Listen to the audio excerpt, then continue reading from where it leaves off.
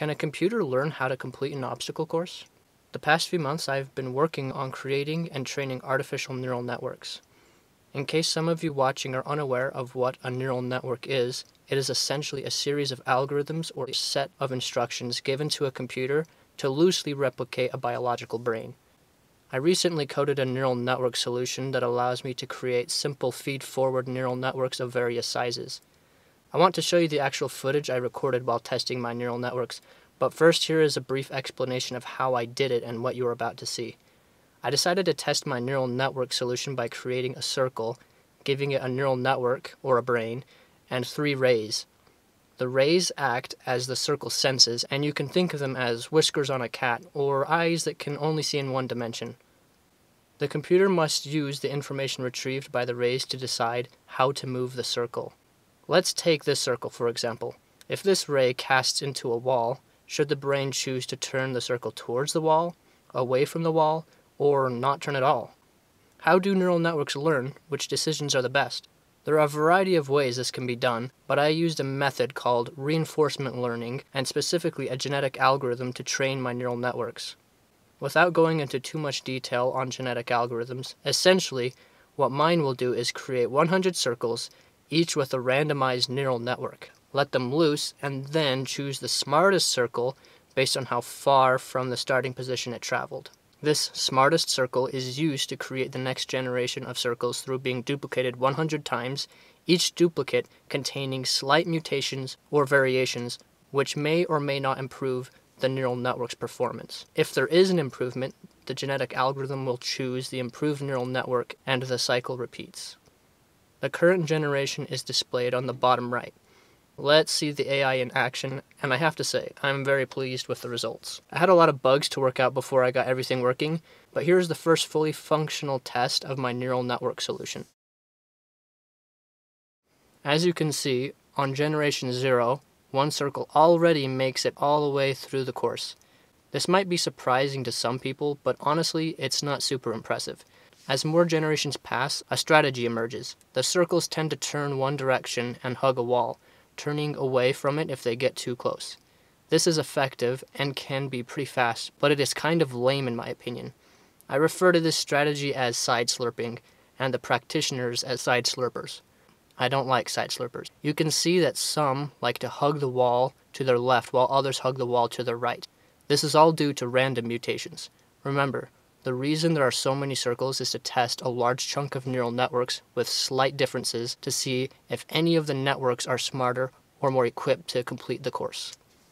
In generation 11, I decided to spice things up a bit and add some more obstacles for the circles to traverse. This is important because it shows us if the AI is really learning or just conforming to a very specific course. Ideally, we want the best of these circles to be able to complete any course they are placed in, even if they have never seen it before. As you can see, the circles handle the new obstacles with ease. Kind of. We actually had a close call on generation 13. Only one made it past all the new obstacles. I let this particular simulation go to generation 25, but not much changed after generation 15. I want to show you that these circles can, in fact, learn other techniques besides side slurping. Here is an earlier simulation I ran, and I think these circles had the most ideal brains. Notice that these circles travel in a straight line when they exit the course, and only turn when an obstacle is in their way. This is the kind of behavior I personally enjoy, and that can lead a circle to overcome a wide variety of courses.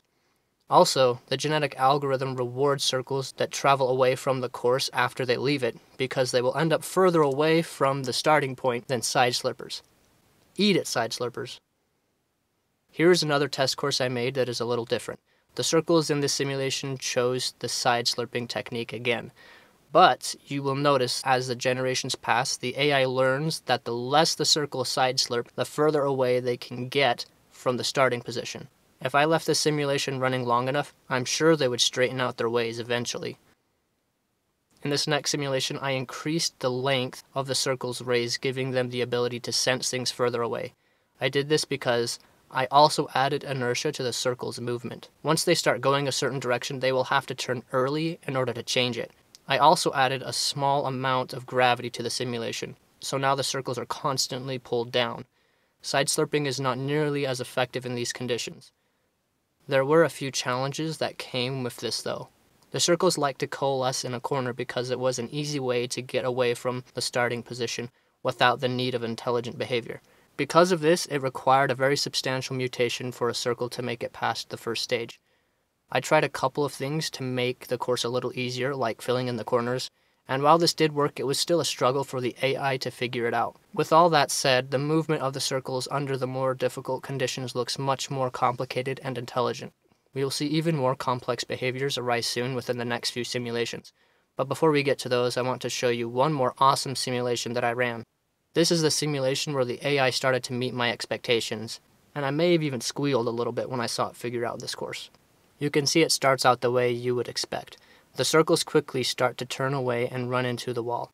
It becomes a contest of who can slam into the wall at the highest possible point. I was starting to get frustrated with this, but during Generation 14, one dude actually figures out that if you turn away from the wall, you can get higher. One circle in Generation 15 just about completed the course, but it took a few more before something substantial happened. And the something substantial happened at Generation 26. This is when I squealed like a little girl. At this point, it was just a matter of refining the newly found strategy, and boom, mission completed. You will notice that some of the circles actually slow down under the right conditions. This is an important behavior, and you will see why later on.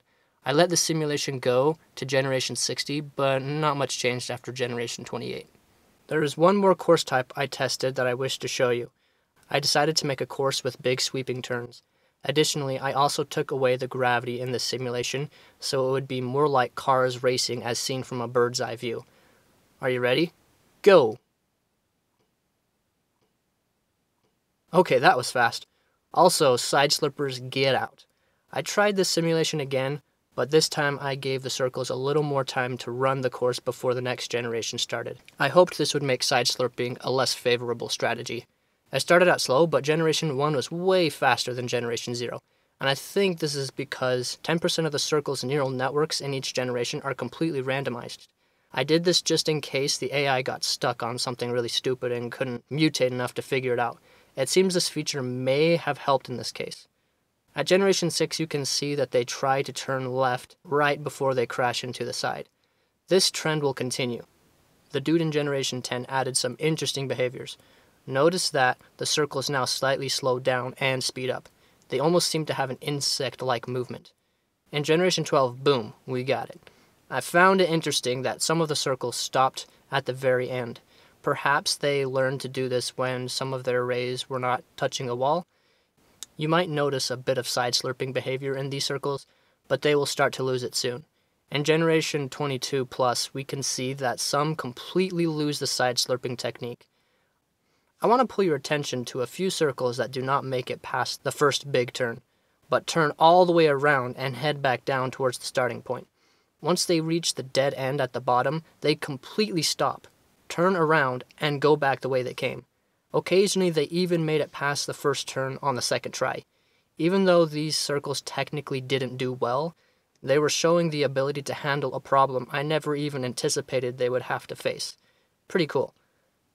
What you are seeing now is the end result of this simulation.